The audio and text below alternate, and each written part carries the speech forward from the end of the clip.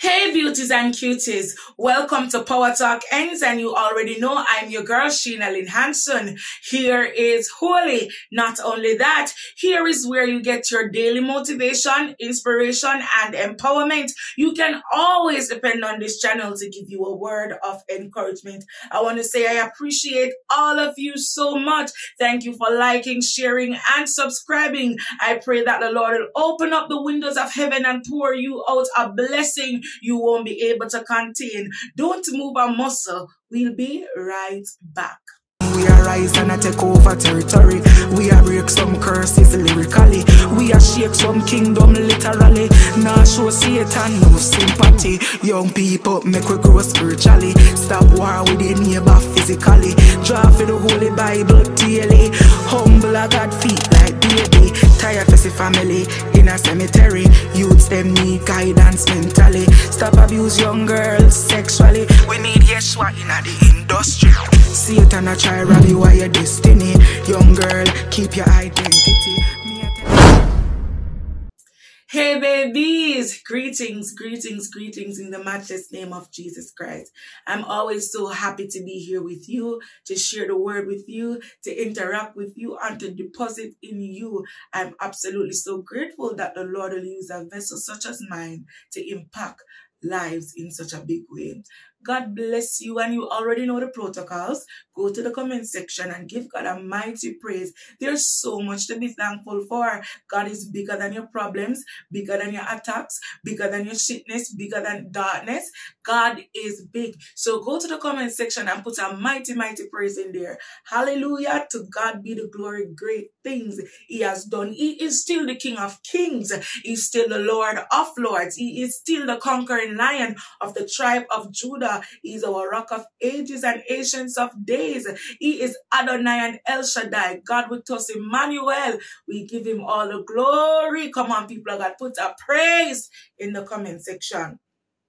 Now, today's topic will be stay sober. Stay sober, stay sober, stay sober. Hallelujah. And I want you to understand that when you're anointed, it comes with responsibilities. When you're anointed, you ought to be responsible. And that's why my topic today is stay sober. We will be connecting from the book of Esther, chapter 4. We will go from 9 to 12. But our main verses will be 13 and 14. So I want you to just open the channels of your spirit to receive what the Lord is saying through me today. Hallelujah. Now, when you're anointed, people of God, you have responsibilities. Many times people say, oh, you know, God anoint me, I know I'm called to do something, but what? God asked me to do something and God called me to do something. What did He call you to do? Because many times also we are anointing and we think, no, that's the time for us to sit down and wear our pretty dress and our tall heels and our broad hats to church and just sit down because I'm anointed. But when you're anointed, you have a responsibility. When you're anointed, you are now responsible. That's why we go through the training and the process, because we are anointed to work. We are not anointed to be in pride. We are not anointed for persons to say, oh, you see that woman of God there? She's so anointed. You see that man of God there? She's so anointed. But what are you doing with your anointing? Everyone that I know that God have anointed, when I read the Bible, they had a responsibility. I want you to understand this. You cannot sit down with your anointing self saying, oh, I'm anointed, but not taking up your responsibilities. I want you to understand that you are called to call other people. There's something God deposited in you to do something for somebody else.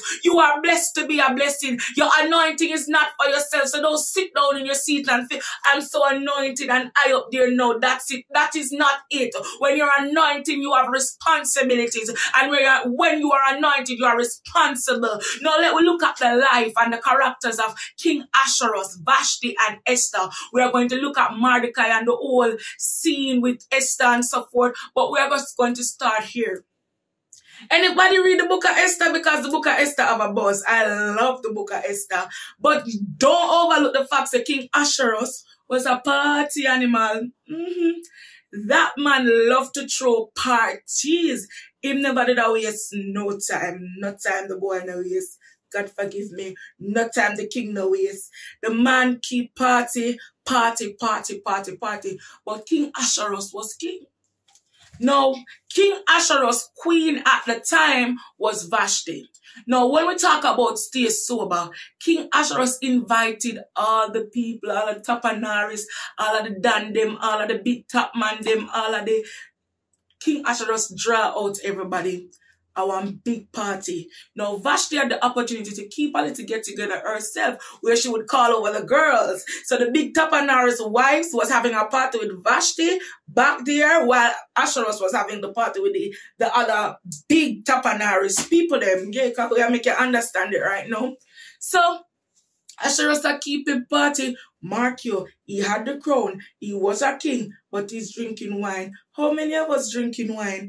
I'm not gonna even lie to you, like, I love red wine. And if you knew anything about me, if you listen to my story, you know that I was a drinker, I was a smoker, I love to be high. But let me tell you something. There's one thing that makes you so high up there. No weed, no drugs, no nothing can make you high like how the anointing make you high. No weed, no weed, no drugs can make you high like when the presence of God sit upon you. When the presence of God sit upon you, you feel like you're out of this world, you feel like you're high, you never get a high from an ecstasy or a drugs like when the Holy Spirit sit down upon you. When the Holy Spirit sit down upon you, you turn full. You don't need wine for be drunk, baby. Get drunk under the Holy Spirit. Hey, my bishop, sometime when I preach and when the Holy Spirit come down, man, I'm all stagger and I preach. I mean, I say, yeah, God, drunk under the Holy Ghost. Because of them, look at things they be like, you know, drunk under the Holy Spirit. Sometimes me I pray, man, and when me I pray, and the Holy Spirit come down so strong, me don't know what to do, me don't know if to turn, me just a rock two side, rock now. Walk a stagger. 1 time, 2 time, 3 time. Walk a stagger now. Me I tell you, when the Holy Spirit come down, me I tell you, no drunken, no drunken man can hold when the Holy Spirit sit down power. May I tell you, Holy Spirit, nice. Presence of God, nice. God presence is like heaven. That's why we encourage people every day, get an encounter.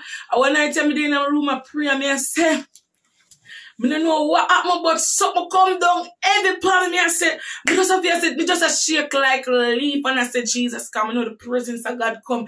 And me just a shake like leaf, like me light, like feather, like me know God I do something. God was definitely doing something in my body at that particular time because the presence come down so strong. I couldn't come out tight, I couldn't move, I couldn't shake. I just have under it, just a shake, so staggering under the Holy Spirit. Now King Ahasuerus, you know, party, I drink all of the wine them, the Hennessy, the Muscat, so the Moet, I don't know what the new one them name, I don't know a long time, I don't go dance. But him drunk under fame wine, my love, mark you, he was king. Now the king have an responsibility. Now while he was drunken, what I understand from the book of Esther is that he called his wife, Queen Vashti, to come and strip herself and show to his guests. Now when you're a responsible man, king, a responsible king, not supposed to do that, but he was drunk. He wasn't so sober. And that's why we said to you, when you're anointed, you have to stay sober. When you're anointed, you are not responsible. If you know, say, if you drink 3 glasses of wine, it's going to make your head lighter, make you start stagger. Drink half glass. Because now you're responsible. You have people to lead. You have people looking up to you. You cannot doing everything that everybody's doing when you are responsible for something, or responsible for a flock, or responsible. When you're anointed, you are responsible. No, this man was not sober. This man was drunken. Called his wife to strip herself to show to the guests. And when the wife saw that it was even though it were good for Esther, but we're not talking about it in that way today. We are talking about how his irresponsible self called his queen to come and strip herself before the other men. And Vashti was like, oh, no, I'm not going to do that. No, I'm not going to do that. So right there and then, because of that and because of because of who he was And because of his pride, because probably he could have make it slide, you know, because we hear say Vashti really pretty, you know.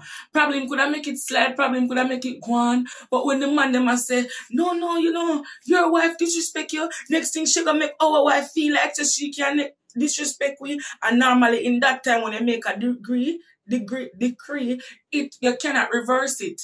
So you know the man them in him ears I tell him say you're king and she's supposed to obey. If she come and say if you call her and say do this, she's supposed to do that and that, and the man them in him ears. But him think about it long and hard, you know, because Asheros, or better yet Vashti was beautiful as the word said, and I'm queen. It's like when him get sober, him starting, but I say, what me do? Now we make a decree when him did junk. Somehow we make some plans and make some decisions when we're not sober. And I'm saying to you in this season, sober up. You have responsibilities and God anoint responsible people. It's not time to be joking and drinking wine. See, I love wine, you know. And one day I was drinking a lot of wine and I tell my bishop, I say, Bishop, I don't know what I'm going on, but boy, every time I touch the supermarket, I have to buy a bottle of red wine because I love it. And Bishop charged me to put away my wine. Put away my wine. I can't even drink a half glass because he charged me to put away the wine. And you know, I love red wine. I love wine. I love wine, dry wine. I just love it. But my tell Bishop says like, I need it for sleep. I need it for this. I need it for that. I just feel like I always want to drink a glass of wine and cap me 10, drink a little glass of wine and read or drink a little.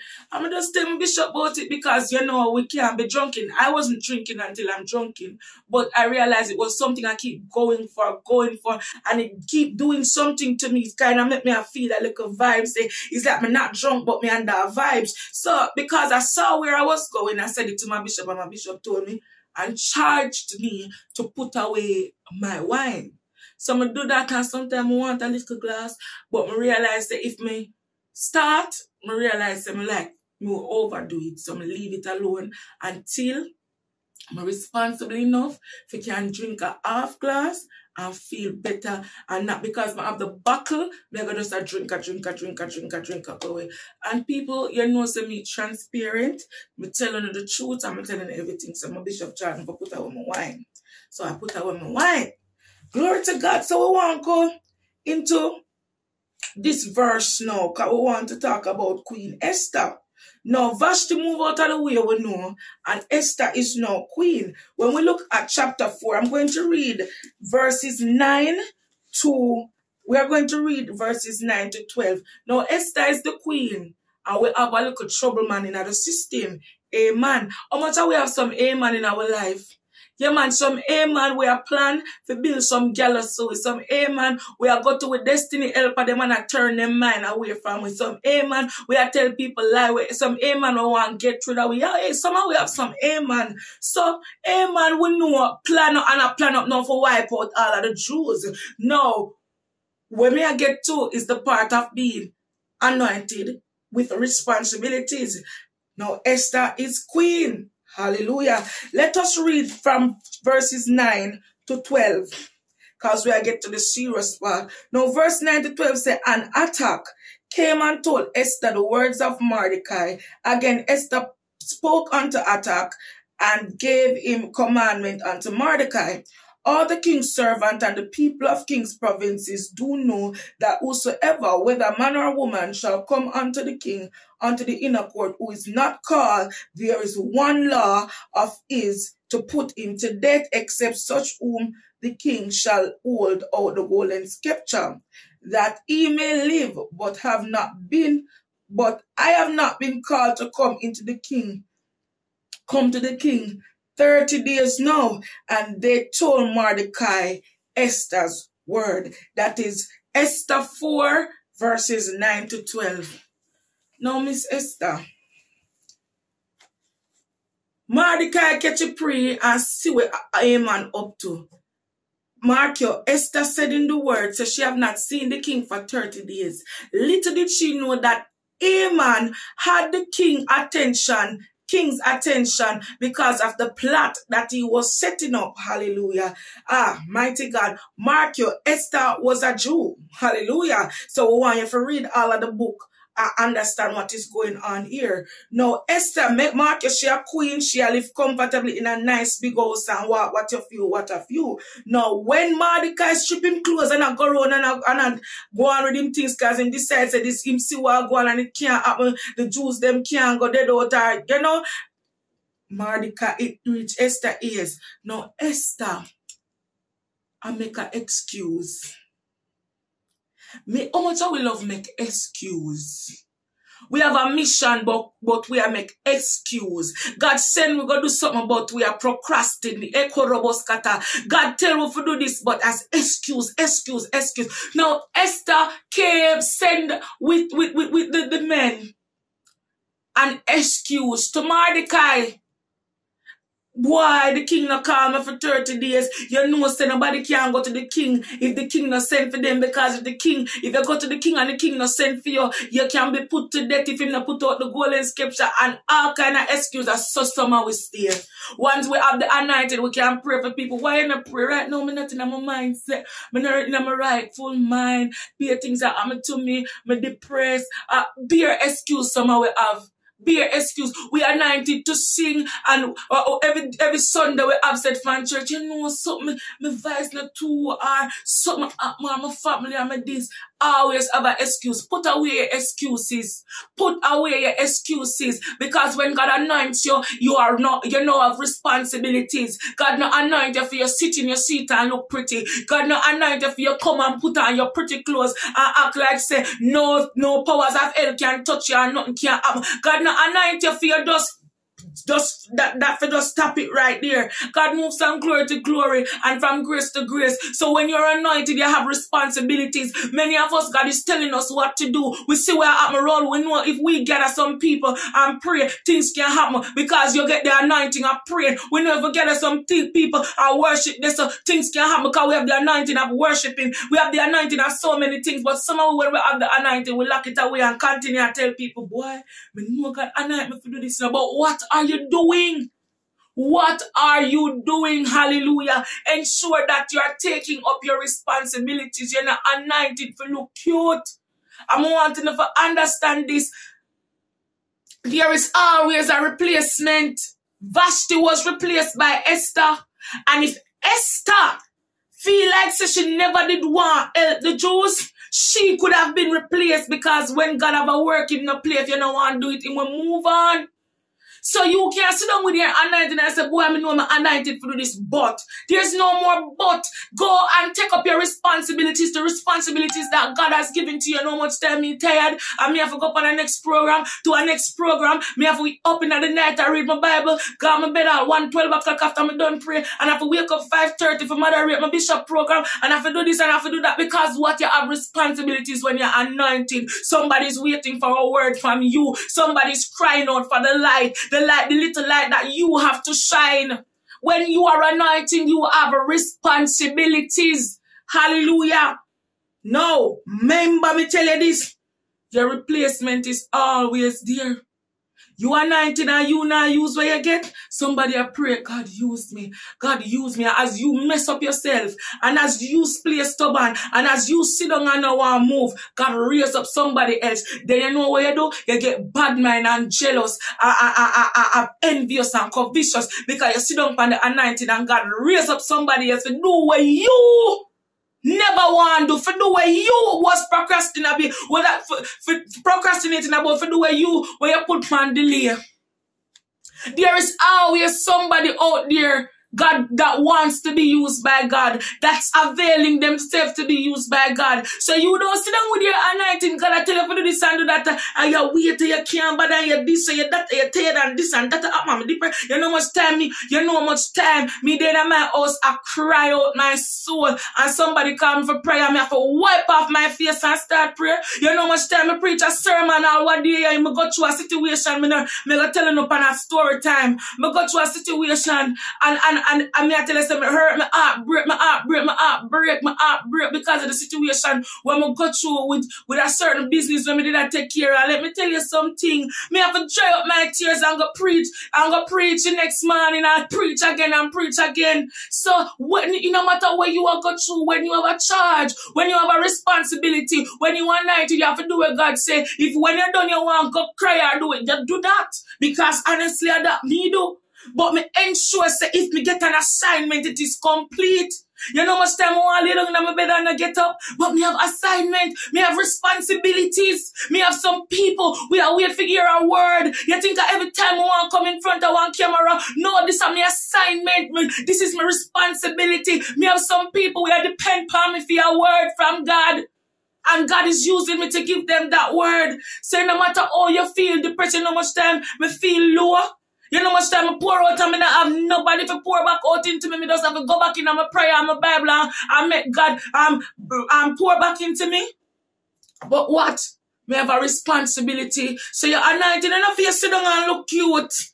And if you just walk, I'm anointed and put on your eye ears and say, I am minister so and prophetess so and apostle so. No, what are you doing? What are you doing? The anointing comes with responsibilities. So if you anointed and not doing nothing and nobody now save and nothing now go on, me have to check who anoint you, because when God anoint you, look on David, look on Moses, look on all of the patriots, them anointed to do something. They have responsibilities. Hallelujah. And I wanted to, we're going to go to verse 13 and 14 as we are coming to a close. Verse 13 and 14, and this is Esther chapter 4, it says, Then Mordecai commanded to answer Esther, Think not with yourself that you shall escape the king's house more than all the Jews. For if you altogether hold your peace at this time, then shall their enlargement and deliverance arise to the Jews from another place. You want me just to tell you, say, and your house shall, but you and your father's house shall be destroyed, whether you are and who knows whether you are come to the kingdom for such a time as this. Many of us are called for such a time as this. I just said it a while ago, and this was what was in the word. If you sit down and think that because you, Esther, this is what Mordecai tell Esther, sit down in a king's house and think that when them are destroyed, the Jews, then you now gonna get destroyed. Remember, you're a Jew too. So sit down in your comfort zone. Sit down in your big queen size or king size bed. Sit down in your big couch and think say, when them a kill out the Jews, them not gonna kill you too.